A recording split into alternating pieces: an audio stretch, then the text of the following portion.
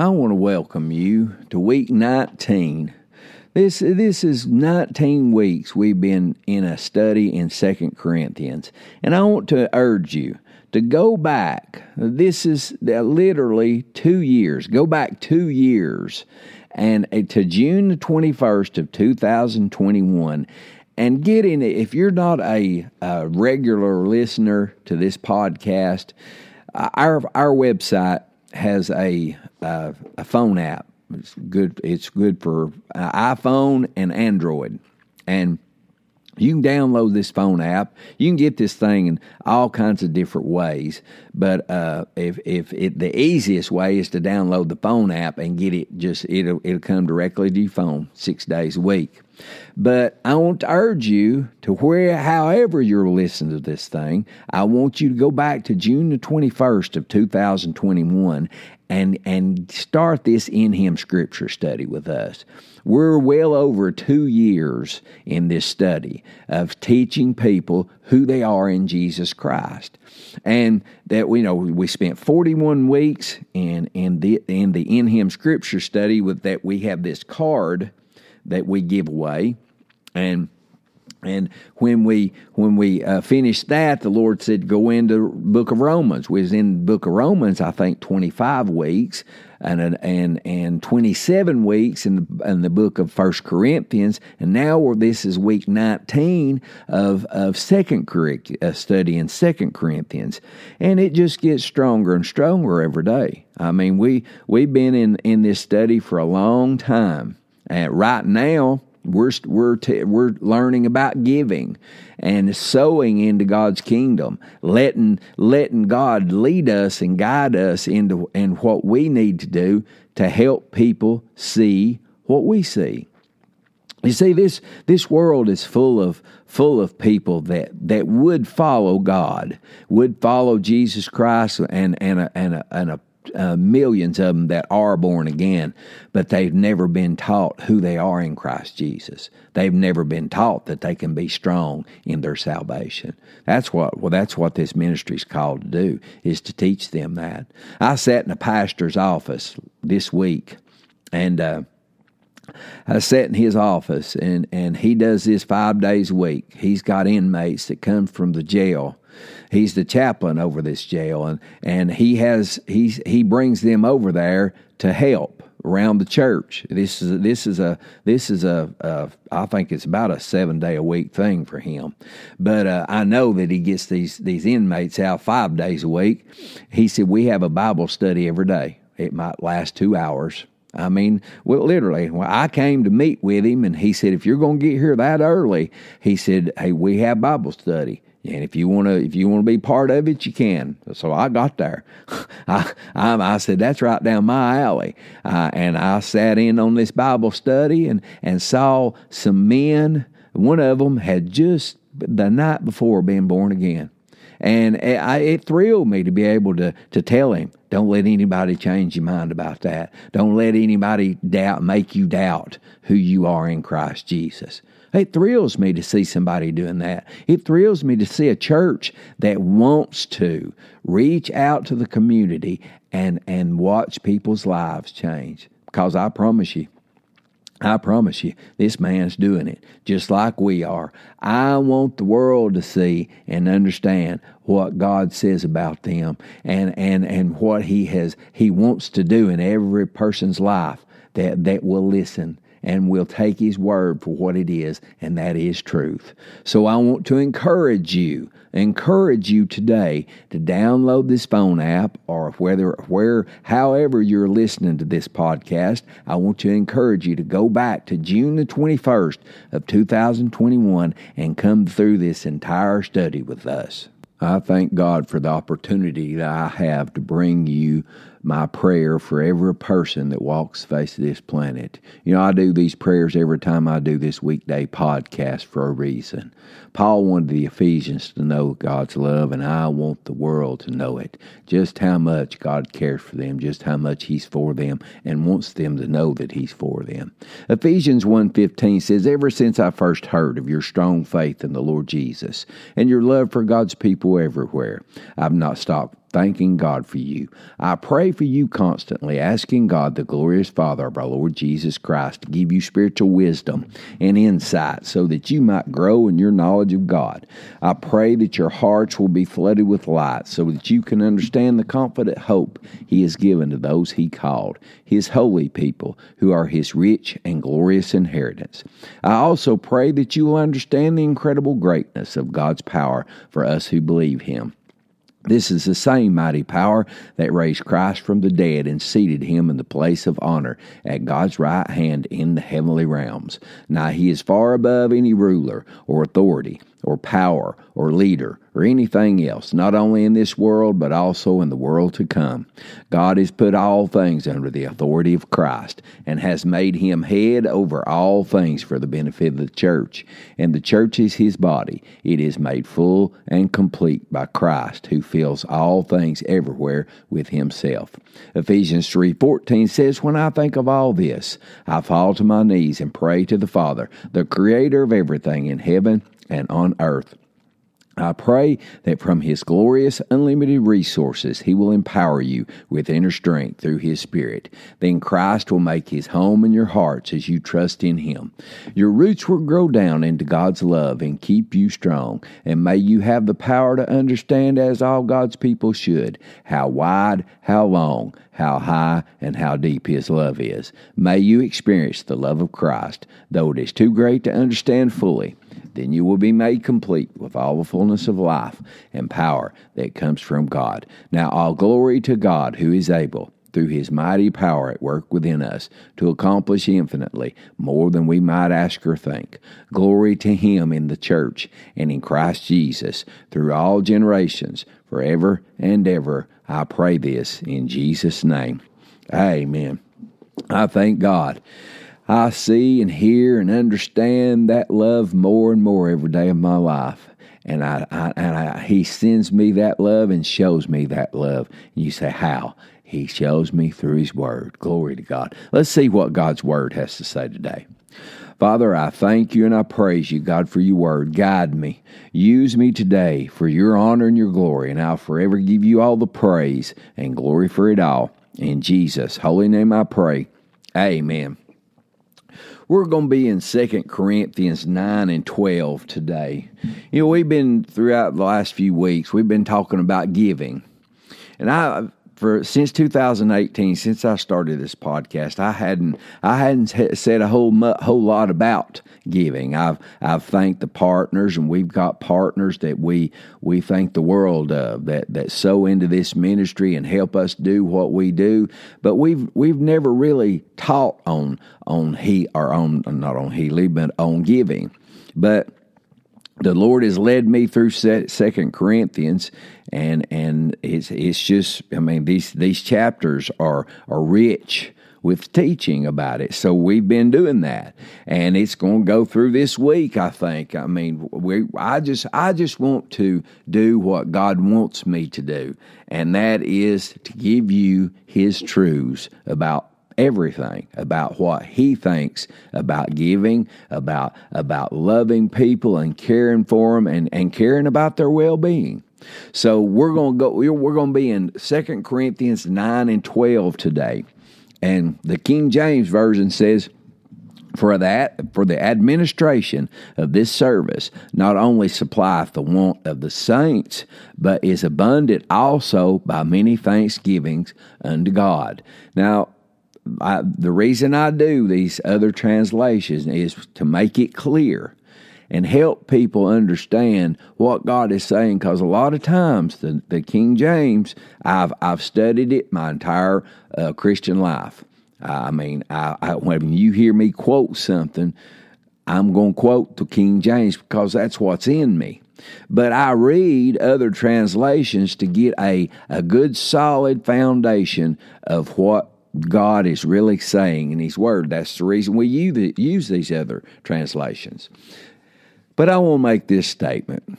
I believe that we ought to study and being grounded in the King James.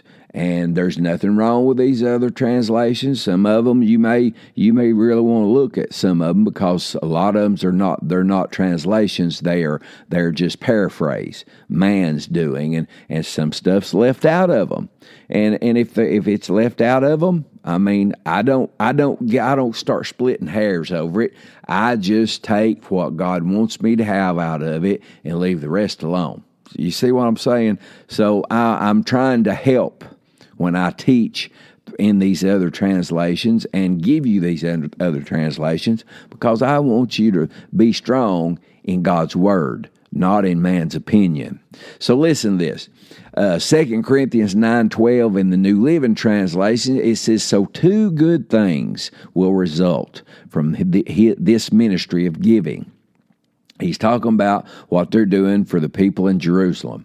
It says the needs of the believers in Jerusalem will be met, and they will joyfully express their thanks to God. And the Amplified Classic says, for the service that the ministry of this fund renders does not only supply what is lacking to the saints, God's people, but it also overflows in many cries of thanksgiving to God. You know, what Paul was gathering up to take to these people in Jerusalem was a monetary thing. It was to meet their physical needs. It was to meet the needs of people that really wasn't connected to him except through the church, through Christ Jesus. And we've got to understand something. I've been, I don't know, it's just in me. I don't know where it come from. I can't track down where it came from, other than I think a lot of my giving attitude in my Christian life came from my dad. My dad's a very giving person. He'll help you if he can. I've saw him do it since I was a little kid. And I think a lot of my tendency to give and help people comes from him.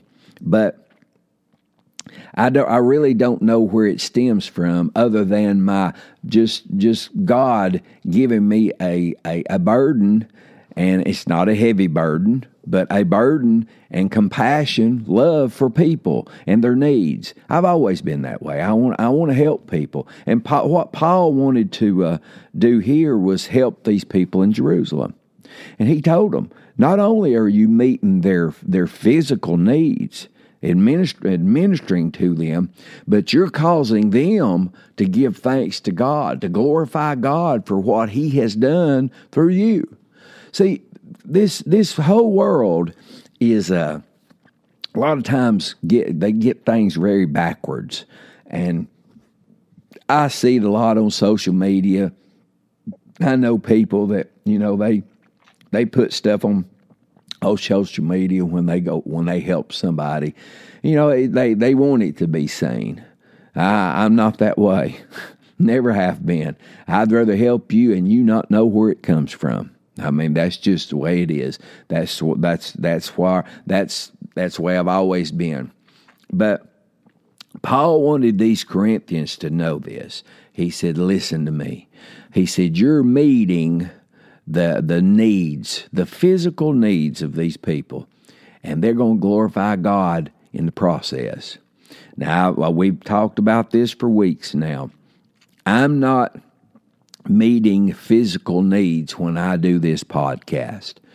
We're believing for a fleet of tractor trailers to have pizza kitchens in the trailers so that we can go out and meet physical needs. Meet the physical needs of people out in the world we live in this nation. And when we do that, when we're able to do that, what we do, we get their attention. And when we get their attention, then we can help them spiritually, help them come across come across to them as people that really care about them. I met a pastor here, not too far from here. He's over a jail, and he's the chaplain for the jail, and pretty much has run of the jail whenever he wants to. Just comes in. I've never been in a jail like this, but this jail is very open to ministers, and he's given me a day to go in there and minister to the whole jail. I can go in every pod. It's great, but he has a heart to help people. And he's talking about it up there the other day, what he does for people, and the church, they give food away. They've got a food pantry. Said they feed like 250 families a month, give clothes and just help people. And it's a center for just an outreach. And he said a lot of people say, well, why do you do that? I know why he does it. It's to get people's attention, to get people, the people out in the public, to get their attention so that he can draw them in and minister to their spiritual needs. I know what he does. I mean, I told him, I said, that's just bait. And it is. It's bait for people to come in and let me explain something to you. Most people, when they see a church doing something like that, they think, well, there's got to be a catch. And there is. There really is. For me to go out here in the public, and I've done it for years, and give food away, there's always a catch. It's not the catch that most people think it is. They think it's a bunch of rules and regulations, pound them over the head and make them submit to whatever, religion says. And that's not the catch that I'm putting out there. My catch is to teach them that God loves them and He cares for them, and He wants more than anything in the world for them to know it. And He wants them to be strong so that they can go out here and do the same thing I'm doing and help people spiritually grow strong. So, When Paul was telling the Corinthians, look, you're going to meet these people's needs, but when you do, they're going to glorify God. And you're going to cause them to glorify God. And meeting others' needs ought to be a very important part of a Christian's life, whether it be physically or spiritually. I mean, look, if I can help you monetarily, I'm going to. And if I can help you spiritually, I'm going to. It's just one of those things. God wants us to be about His business, whether it be given into a ministry like this one that is sending the podcast into countless people's lives all over this planet, in jails and prisons and out in public, everywhere they go. They can get this free, helping us do that, or whether it be going out in your neighborhood and fixing a meal for somebody that just are down on their luck and not expecting anything back from them. God wants us to understand something today, that we can get people's attention and help them meet their needs, physical needs. And what they're going to see, if you will allow them to see it, is God's love for them and care for them. So today I want you to understand something. As we do this podcast is designed to help you spiritually. And at the end of this podcast, like I always do, I want to give you an opportunity, if you're not born again, to be born again. Because that's what this is all about, is seeing people born into the family of God. And then when they find out that when they get born again, then find out who they are in Christ Jesus. So today I'm going to ask you, have you ever invited Jesus Christ into your heart and life? Have you given Him your heart and life? He wants you to. I promise you, He wants you to. Romans 10:9 says, if thou shalt confess with thy mouth the Lord Jesus, and thou shalt believe in thine heart that God has raised Him from the dead, it says you shall be saved. It don't say you might be if you're good enough. It says you shall be saved. It says, for with the heart man believes unto righteousness, and with the mouth confession is made unto salvation. Do that today. Invite Jesus Christ into your heart and life and say, Lord, you are my Lord and Savior. I receive you by faith as my Lord and Savior because God raised you from the dead to justify me. Do that today. Make Jesus Christ Lord of your life today and watch Him change your life forever. Glory to God. Hey, listen to me today. I want to ask you a question. Are you about the Father's business? Because He wants you to be. Now, like I say, whether you're sowing into this ministry or some other ministry, are you putting your funds to work in the kingdom of God, helping people come to the knowledge of who they are in Jesus Christ, or if they've never been born again, to be born again? Because I wanted to invite you to partner with this ministry. Partner with us and help us do what God has commissioned us to do, and that is to give His Word away free of charge all over this planet so others can be set free, so that they can be born again if they're not born again, and then set free from the religious bondage of this world. Glory to God. I want to do this today. Go to our website. Everything on our website is free. Download these phone apps and get this podcast on a daily basis, 6 days a week, coming into your phone, that you can listen to it. It's free. You can listen to it all you want. You can go all the way back to 2018 and listen to everything we've ever done, and it's free. So go to our website, get in touch with us. It's the-prodigalson.com. Now, if you're a partner of this ministry, partners, thank you.